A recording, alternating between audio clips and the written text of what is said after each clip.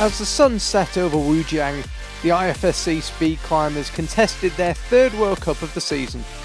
In the women's competition, Yiling Song, winner of the first two events this year, was knocked out early on, meaning that we'd get a new gold medalist. In the battle for the bronze medal, Anna Tiganova was narrowly beaten by Anouk Jobert, with just 3/100ths of a second separating them.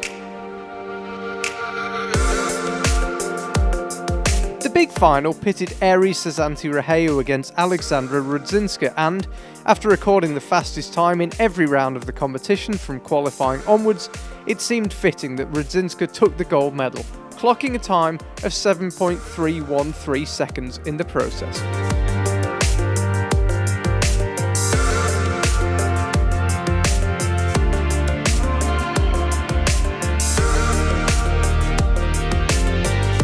On the men's side, we had 4 previous World Cup winners in the semi-final, so we were guaranteed fireworks.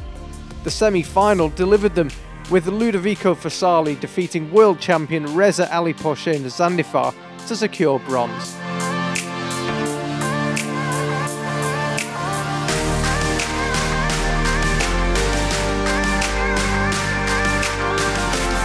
The big final saw the form speed climber of the past year, Basama Wem, take on Dmitry Timofeev, and Timofeev won it, but only by setting a personal best of 5.597 seconds.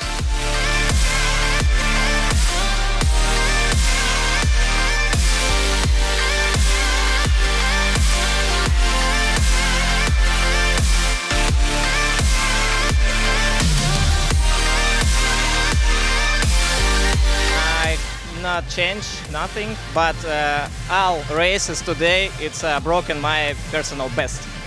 All races. I just do the third time personal best in this competition, so I just I don't know what is it. I just so happy after each run. I don't know why.